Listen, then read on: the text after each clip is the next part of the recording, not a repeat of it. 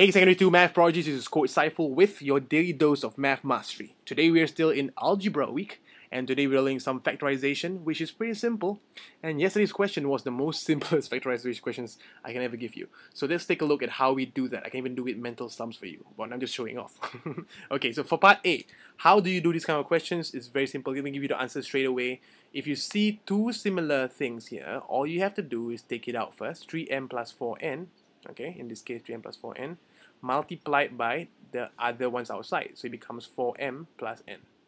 That's the first answer. Okay, for part B, the answer is 3p plus q, because it's the same thing, or if you want to write q plus 3p, is up to you.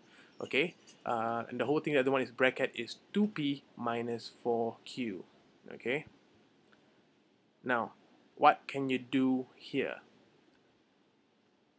Now in this case, what you must do is, as you can see, there is still some common factors here.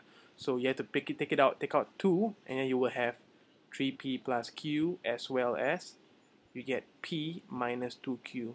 Why? Because we're actually taking out the 2 for this one over here. So 2 times p gives you 2p, 2 times minus 2q gives you 4q, so it's correct. So the answer is 2, 3p plus q, p minus 2q. Hope you got this one right, okay? Now for part C, I'm going to erase everything here, make sure you take down the answers, okay? For part C, it's similar to part B. So how we do it is very simple as well. First off, okay, you must make sure that you see this is different, right? This and this are different. So what must you do? Step 1, you must make sure that you make it look the same. So it's up to you. You want to put minus 8x or what? It's up to you. I prefer to put a minus sign here so that this one looks the same as this one, okay? Okay, let's take a look. So instead of minus, I put plus. In other words, I multiply by minus 1 for every single term in here. Understand that part? So minus 1 times minus 2y gives you plus 2y. Okay?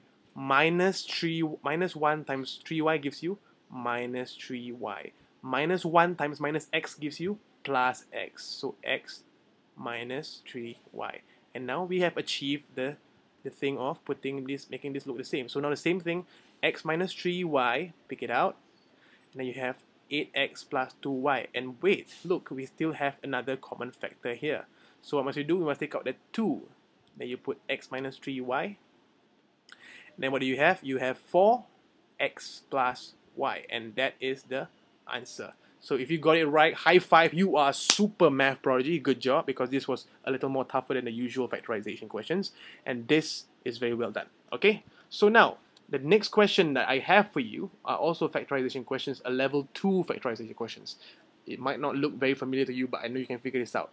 Part A, a squared plus 2a plus 1. Part B, p squared plus 6pq plus 9q squared. And C, 4x squared minus 20xy plus 25y squared. I want you to factorize these three terms, these three equations. I know you can do it. If you don't know, take a look at your textbook again, okay? So now, remember the quote of the week is, this is actually very simple stuff. Math is simple stuff. And as in math, as in life, slow and steady wins the race. Be cool, be slow, be steady, and win that race. With that, this is Coach Saiful signing off. You are a math prodigy. Good job.